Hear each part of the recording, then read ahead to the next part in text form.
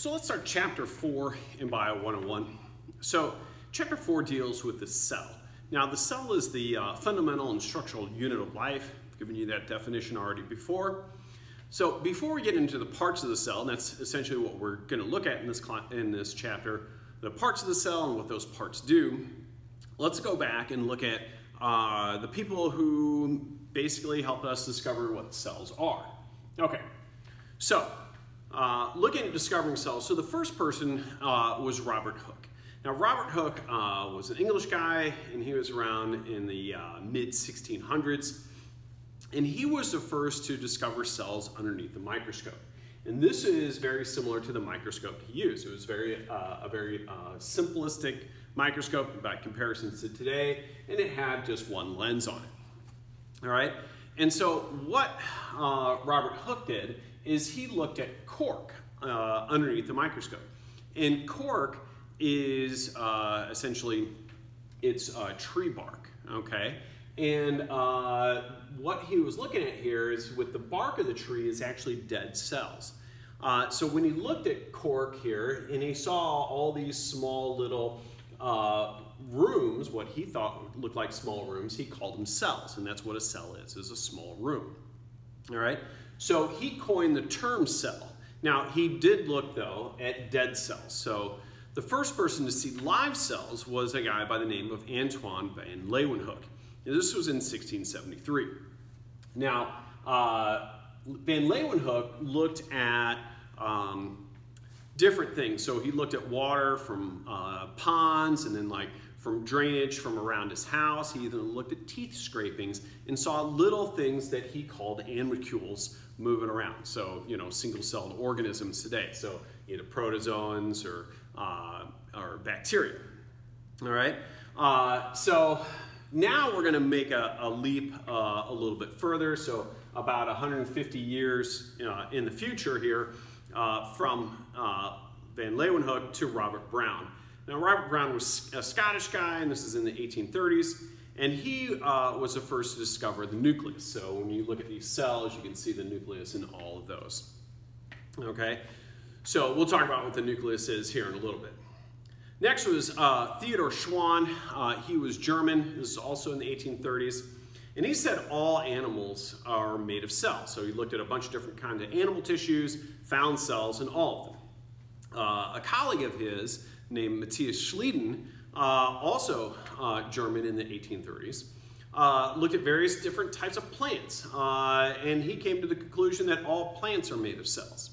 Now, if we put ourselves back in the 1830s, under Linnaean classification, by saying all animals are made of cells and all plants are made of cells, that was encompassing all life at that time. So at that time point, fungi were considered plants because they didn't move, all right?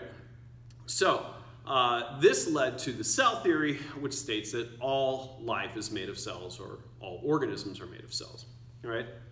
Next was Rudolf Virchow. Rudolf Virchow says all cells come from pre-existing cells. So this was taken off essentially from the biogenesis theory, which states that all life comes from pre-existing life. Now this was in contrast to this idea around the time called spontaneous generation. Now spontaneous generation is that life can arise from non-living materials put into particular situations. So if you put meat on a counter, just that combination would produce maggots. If you put hay in a barn, that combination would produce mice. Now, if you put hay in a barn, mice would show up, right? If you put meat on a counter and left it alone, maggots would show up, but that's because we know today that flies would land on there and lay eggs. So spontaneous generation was disproved by Louis Pasteur, who did simple little experiments like putting meat underneath a jar and then observing flies landing on the uncovered meat and laying eggs. So anyway, let's move on to cell organization. And so let's take a look at a cell's main features. So this is just a animal cell here, right? So let's look at the cell's main features. So these are features that all cells possess. So all cells have a plasma membrane. Now this plasma membrane is also known as the cell membrane. This is the boundary of the cell. So that is found right here. That's where that cell membrane is located. okay? So it surrounds all cells, and it is composed of a phospholipid bilayer embedded with proteins, which we'll talk about much more in the next chapter of its structure, all right? And it's going to control the movement of substances into and out of cells.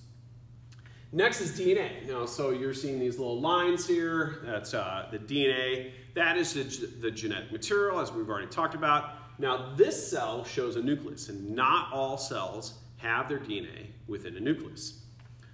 Next, all cells metabolize.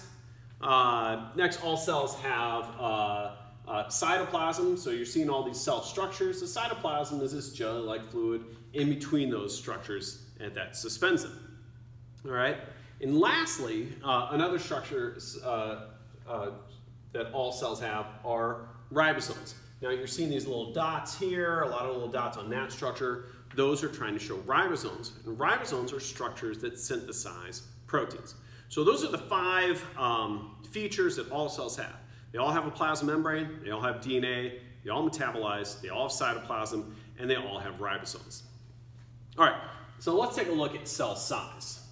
All right, so looking at cell size, cells range, most cells, you can see this yellow area that's highlighted, but I'm going to go a little further on either end of that. So most cells are going to range from 1 micrometer to 1 millimeter in size, all right? So that's where we're going to find most of our cells. So 1 micrometer, so it takes 1,000 micrometers to equal 1 millimeter. So micrometers are very, very small, all right? So what constrains cells on the low end of this? So why can't cells get any smaller in this? All right, and that's pretty easy. So cells need to be large enough to hold all the materials necessary for reproduction and for metabolism. So if they lose stuff for metabolism, the cell will die. If they lose space for reproduction, well, they can't reproduce. So that ends that line. If we look on the high end, so why can't cells get any bigger? It's because it has to do with surface area to volume ratio. So cells are going to get their nutrients in, and they're going to remove waste through their plasma membranes. All right. So as the volume of a cell increases, what happens there is that the relative surface area of that cell actually decreases. So if we go to this next picture here, you can kind of see this here. So just following these numbers, total surface area here is 6, total surface area is 150. Total volume here is 1, total volume there is 125. So the surface to volume ratio here is 6 to 1, where here it's 1.25 to 1, really. Okay, so when we increase the volume of a cell, its relative surface area decreases, all right? So that can be a big problem in trying to get nutrients into the cell and remove waste out of the cell. All right. Now there are ways around that. So instead of having a cube, you can make your cell very long, like this one here. That's a neuron. Neurons are literally like, so the nerve cell that I'm touching here at the end of my finger, that literally goes all the way from there to my spinal cord here. So nerve cells can be a couple feet in length, but you know, we're talking about them being very, very thin. So when we're talking more spherically or cube shape, you know, 1 millimeter is about all the size that we can get there. All right, let's take a look at prokaryotic cells. Now, prokaryotic cells are cells that lack a nucleus. So these include bacteria and archaea. These guys are all single-celled organisms or unicellular, and most of them are going to range in size from 1 to 10 micrometers. So let's take a look at the structures that are found within a prokaryotic cell and what those structures do. So first is the nucleoid region. So this area right here is the nucleoid region, and this is the region of a prokaryotic cell that contains the DNA.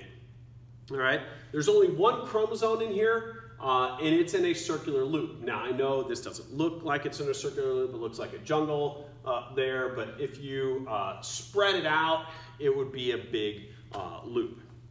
Next is a prokaryotic cell wall. So when we look at the side of the prokaryotic cell, we see 1, 2, 3 layers to it, okay? So those 3 layers there, that first layer is the plasma membrane. The second layer is the cell wall.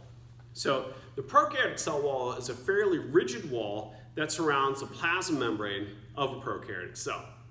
All right? So it provides cell shape and also protects the cell.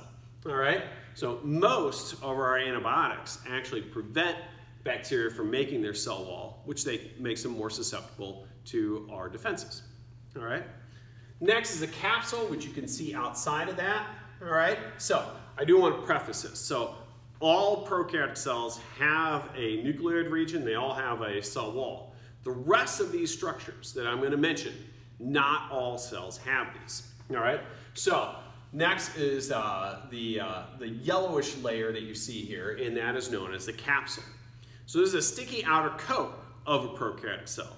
And by being a sticky outer coat, it's going to help the cell attach to surfaces. Next are these little hair-like structures you see all over, and those are called fimbria. Now, fimbria are short, numerous projections on the prokaryotic cell surface there, and they're also going to help the cell attach to surfaces.